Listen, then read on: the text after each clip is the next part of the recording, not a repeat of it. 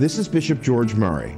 On behalf of your Catholic friends and neighbors in the Diocese of Youngstown, I invite you to join us for this celebration of the Holy Mass.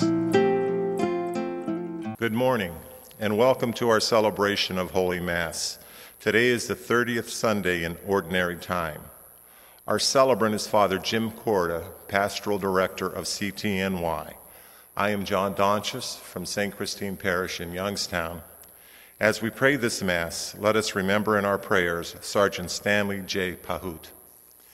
In the name of the Father, and of the Son, and of the Holy Spirit. Amen. The Lord be with you. And with your spirit. It's nice to be with you today as we gather to celebrate God's presence and word in Eucharist. So let us together acknowledge our sins and prepare ourselves to celebrate the sacred mysteries. You were sent to heal the contrite of heart. Lord, have mercy. Lord, have mercy. You came to call sinners. Christ, have mercy. Christ, have mercy. You are seated at the right hand of the Father to intercede for us. Lord, have mercy. Lord, have mercy. And may Almighty God have mercy on us, forgive us our sins, and bring us to everlasting life. Amen. Let us join the angels in their hymn of praise. Glory to God in the highest, and on earth peace to people of good will. We praise you, we bless you, we adore you, we glorify you, we give you thanks for your great glory. Lord God, heavenly King, O God, almighty Father, Lord Jesus Christ, only begotten Son, Lord God, Lamb of God, Son of the Father, you take away the sins of the world, have mercy on us. You take away the sins of the world, receive our prayer. You are seated at the right hand of the Father, have mercy on us. For you alone are the Holy One, you alone are the Lord, you alone are the Most High, Jesus Christ, with the Holy Spirit, in the glory of God the Father. Amen. Let us pray. Almighty, ever-living God, increase our faith, hope, and charity, and make us love what you command, so that we may merit what you promise. Through our Lord Jesus Christ, your Son, who lives and reigns with you in the unity of the Holy Spirit, one God, forever and ever. Amen. A reading from the book of the prophet Jeremiah. Thus says the Lord, shout with joy for Jacob, exult at the head of the nations. Proclaim your praise and say, the Lord has delivered his people, the remnant of Israel. Behold, I will bring them back from the land of the north. I will gather them from the ends of the world, with the blind and the lame in their midst, the mothers and those with children. They shall return as an immense throng. They departed in tears, but I will console them and guide them. I will lead them to brooks of water, on a level road, so that none shall stumble. For I am a father to Israel. Ephraim is my firstborn. The word of the Lord. Thanks be to God. Our responsorial psalm. The Lord has done great things for us. We are filled with joy. The Lord has done great things for us. We are filled with joy. When the Lord brought back the captives of Zion, we were like men dreaming. Then our mouth was filled with laughter and our tongue with rejoicing. The Lord has done great things for us. We are filled with joy. Then they said among the nations, the Lord has done great things for them. The Lord has done great things for us. We are glad indeed. The Lord has done great things for us. We are filled with joy. Restore our fortunes, O Lord, like the torrents in the southern desert. Those that sow in tears shall reap rejoicing. The Lord has done great things for us. We are filled with joy. Although they go forth weeping, carrying the seed to be sown, they shall come back rejoicing, carrying their sheaves. The Lord has done great things for us. We are filled with joy. A reading from the letter to the Hebrews. Brothers and sisters, every high priest is taken from among men and made their representative before God to offer gifts and sacrifices for sins.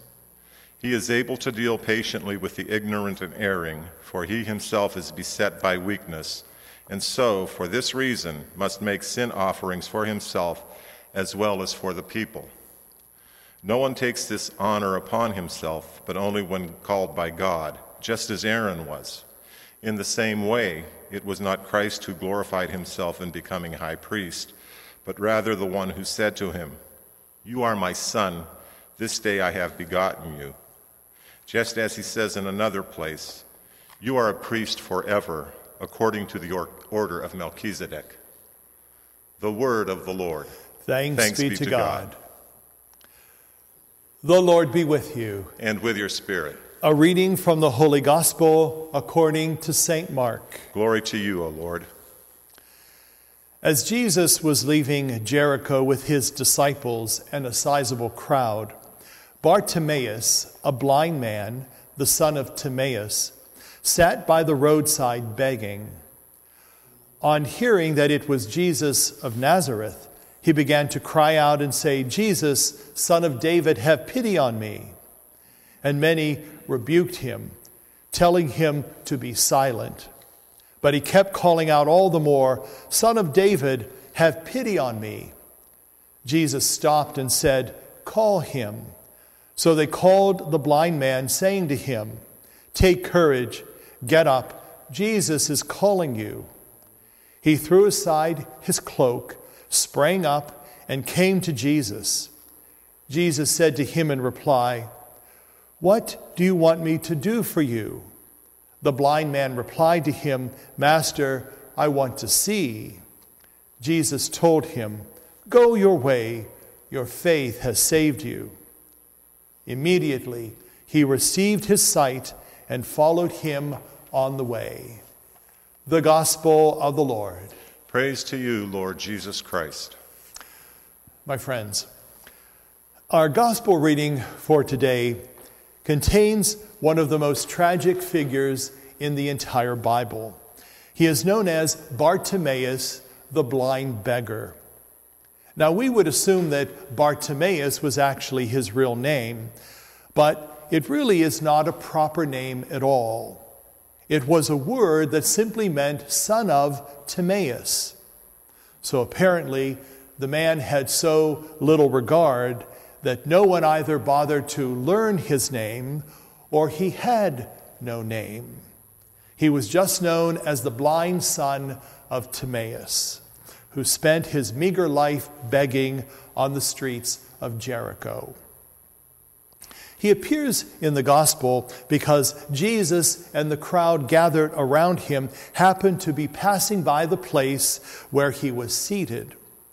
Well, when Bartimaeus heard the crowd, he inquired what was happening.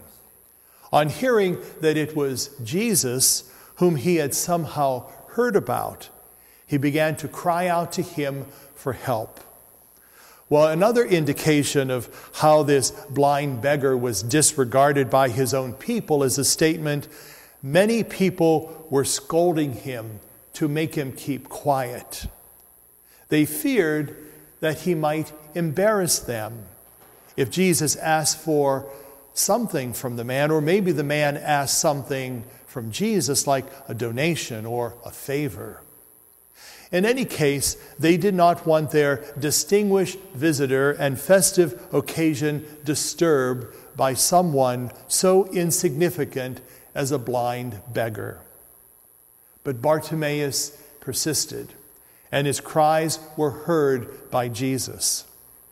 Now, Jesus could have ignored those pleas from Bartimaeus, and few would have noticed, and even fewer would have cared. But that is not how Jesus felt about people, especially the disadvantaged and the oppressed. Now, most of us like to think of ourselves as champions of the underdog, but that doesn't involve much commitment at times on our part. But what about the real underdogs, those who live at the bottom of the social ladder? They may be poor or sick or old or physically or emotionally challenged. Let's face it, People with real problems can be quite a bother to us. They cost money. They take time. To work with them is emotionally draining. They may be uncooperative or ungrateful.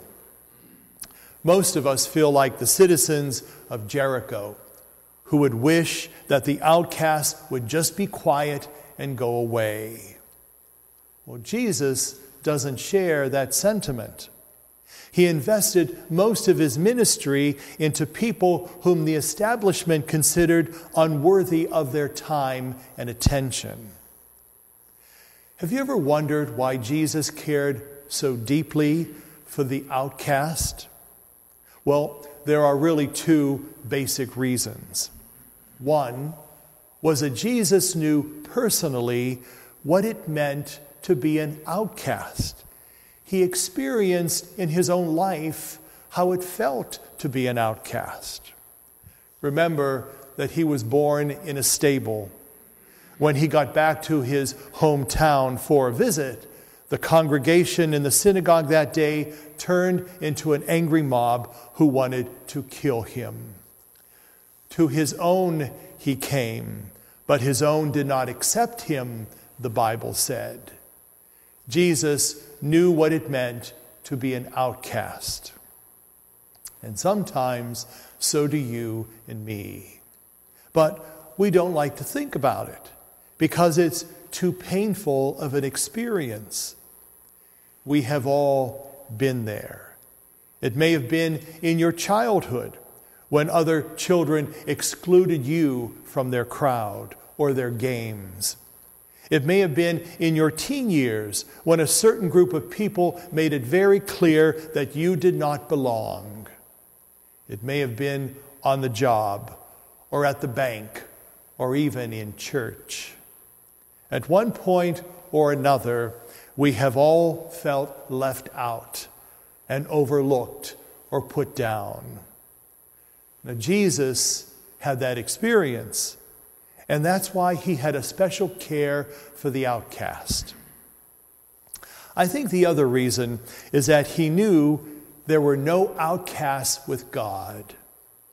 Jesus was the Son of God and the brother of every woman and man on earth. This faith is summarized in the Last Judgment scene recorded in the New Testament. I was hungry and you gave me food. I was thirsty, and you gave me drink, and so on. Then Jesus concluded, as often as you did it for the least of my sisters and brothers, you did it for me. That is how Jesus felt about people. There were no insignificant people among them. With him, there were no outcasts, because there were no outcasts with God. They were all sisters and brothers who were all daughters and sons of God. Now, if you and I call ourselves his followers, we must share that same conviction. Especially, we must care for those who live at the bottom rung of the social ladder. Their cries for help must reach our ears and touch our hearts. Otherwise, we have no right to bear the name of him who met the need of the blind beggar in Jericho. Together now, let us profess the faith that we all share. I believe in one God, the Father Almighty, maker of heaven and earth, of all things visible and invisible. I believe in one Lord Jesus Christ, the only begotten Son of God, born of the Father before all ages, God from God, light from light, true God from true God, begotten, not made, consubstantial with the Father. Through him all things were made. For us men and for our salvation, he came down from heaven, and by the Holy Spirit was incarnate of the Virgin Mary and became man. For our sake he was crucified under Pontius Pilate. He suffered death and was buried, and rose again on the third day in accordance with the Scriptures. He ascended into heaven and is seated at the right hand of the Father. He will come again in glory to judge the living and the dead, and his kingdom will have no end. I believe in the Holy Spirit, the Lord, the giver of life, who proceeds from the Father and the Son, who with the Father and the Son is adored and glorified, who has spoken through the prophets. I believe in one holy Catholic and apostolic Church. I confess one baptism for the forgiveness of sins, and I look forward to the resurrection of the dead and the life of the world to come. Amen. Humbly now let us present to God our special petitions. For the Holy Church of God, that we may be a healing presence to all the people of the world, let us pray to the Lord. Lord, hear our prayer. That all nations set aside their arms and embrace the causes of peace and justice, let us pray to the Lord. Lord, hear our prayer. For doctors, nurses, counselors, and all who work in the healing professions, and for all who work to develop new treatments and cures, let us pray to the Lord. Lord, hear our prayer. For our parish communities, as we reach out to those around us, seeking to share our faith in the good news of Jesus Christ, let us pray to the Lord. Lord, hear our prayer. For all priests, as they seek to emulate the selfless love of our great high priest, let us pray to the Lord. Lord, hear our prayer. God in heaven, we praise and thank you for hearing our needs as you know our wants, and we make them known through Christ our Lord. Amen.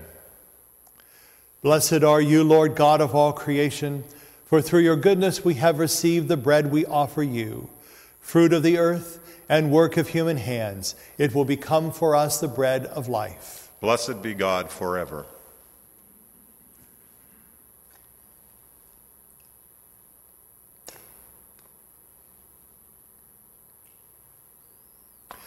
Blessed are you, Lord God of all creation, for through your goodness we have received the wine we offer you, fruit of the vine and work of human hands. It will become our spiritual drink. Blessed be God forever. And let us pray, brothers and sisters, that my sacrifice and yours may be acceptable to God, our Almighty Father. May the Lord accept the sacrifice at your hands for the praise and glory of his name, for our good and the good of all his holy church. Amen. Look, we pray, O Lord, on the offerings we make to your majesty, that whatever is done by us in your service may be directed above all to your glory, through Christ our Lord. Amen. The Lord be with you. And with your spirit. Lift up your hearts. We lift them up to the Lord. Let us give thanks to the Lord our God. It is right and just. It is truly right and just, our duty and our salvation, always and everywhere to give you thanks, Lord, Holy Father, Almighty and eternal God. For you laid the foundations of the world. You have arranged the times and seasons. You formed us in your own image and set humanity over the whole world and all its wonder, to rule in your name over all you have made and forever praise you in your mighty works. And so with all the angels we praise you, as in joyful celebration we acclaim. Holy, holy, holy, Lord God of hosts. Heaven and earth are full of your glory. Hosanna in the highest. Blessed is he who comes in the name of the Lord. Hosanna in the highest. You are indeed holy, O Lord, and all you have created rightly gives you praise. For through your Son, our Lord Jesus Christ, by the power and working of the Holy Spirit, you give life to all things and make them holy. And you never cease to gather a people to yourself, so that from the rising of the sun to its setting, a pure sacrifice may be offered to your name. Therefore, O Lord, we humbly implore you, by the same Spirit, graciously make holy these gifts we have brought to you for consecration, that they may become the body and blood of your Son, our Lord Jesus Christ, at whose command we celebrate these mysteries. For on the night he was betrayed, he himself took bread, and giving you thanks, he said the blessing, broke the bread, and gave it to his disciples, saying, "Take this, all of you, and eat of it, for this is my body, which will be given up for you." In a similar way, when supper was ended, he took the chalice, and giving you thanks, he said the blessing, and gave the chalice to his disciples, saying, "Take this, all of you, and drink from it. For this is a chalice of my blood, the blood of the new and eternal covenant, which will be poured out for you and for many for the forgiveness of sins. Do this in memory of me."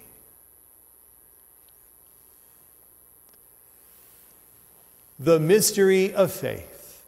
We proclaim your death, O Lord, and profess your resurrection until you come again.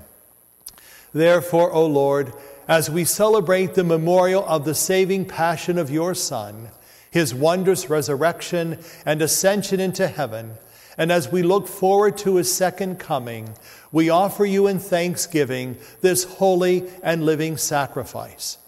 Look, we pray, upon the oblation of your church, and recognizing the sacrificial victim by whose death you will to reconcile us to yourself. Grant that we, who are nourished by the body and blood of your Son, may be filled with this Holy Spirit and become one body, one spirit in Christ. May he make of us an eternal offering to you, so that we may obtain an inheritance with your elect, especially with the most blessed Virgin Mary, Mother of God, with blessed Joseph, her spouse, with your blessed apostles and glorious martyrs, with St. Paul, and with all the saints, on whose constant intercession in your presence we rely for unfailing help. May this sacrifice of our reconciliation, we pray, O Lord, advance the peace and salvation of all the world. Be pleased to confirm in faith and charity your pilgrim church on earth, with your servant Francis our Pope, and George our Bishop, the order of bishops, all the clergy, and the entire people you have gained for your own. Listen graciously to the prayers of this family, whom you have summoned before you. In your compassion, O merciful Father, gather to yourself all your children scattered throughout the world. To our departed brothers and sisters, and to all who were pleasing to you at their passing from this life, give kind admittance to your kingdom. There we hope to enjoy forever the fullness of your glory, through Christ our Lord, through whom you bestow on the world all that is good. Through him and with him and in him, O God, Almighty Father, in the unity of the Holy Spirit, all glory and honor is yours forever and ever. Amen. At the Savior's command and formed by divine teaching, we dare to say, Our Father, who art in heaven, hallowed be thy name. Thy kingdom come, thy will be done, on earth as it is in heaven. Give us this day our daily bread, and forgive us our trespasses, as we forgive those who trespass against us. And lead us not into temptation, but deliver us from evil. Deliver us, Lord, we pray, from every evil. Graciously grant peace in our days, that by the help of your mercy we may be always free from sin and safe from all distress, as we await the blessed hope and the coming of our Savior, Jesus Christ. Amen. For the kingdom, the power and the glory are yours, now and forever. Lord Jesus Christ, who said to your apostles, Peace I leave you, my peace I give you. Look not on our sins, but on the faith of your church, and graciously grant her peace and unity in accordance with your will, who live and reign forever and ever. Amen. And may the peace of Christ be with you always. And with your spirit. Lamb of God, you take away the sins of the world. Have mercy on us. Lamb of God, you take away the sins of the world, have mercy on us. Lamb of God, you take away the sins of the world, grant us peace. Behold the Lamb of God. Behold him who takes away the sins of the world. Blessed are those called to the supper of the Lamb. Lord, I am not worthy that you should enter under my roof, but only say the word, and my soul shall be healed.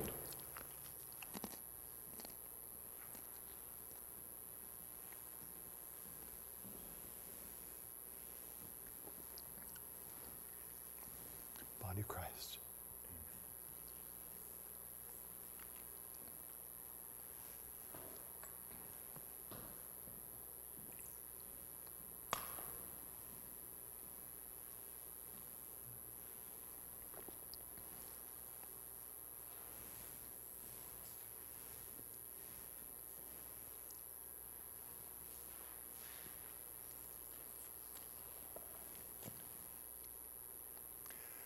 Let us pray.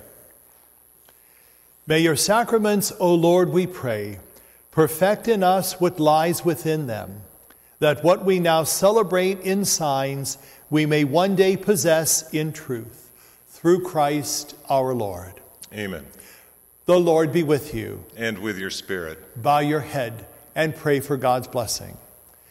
May the Lord bless you and keep you. May the Lord's face shine upon you and be gracious to you. May the Lord look upon you kindly and give you peace. And may Almighty God bless you, the Father, the Son, and the Holy Spirit. Amen. Go forth, the Mass is ended. Thanks be to God.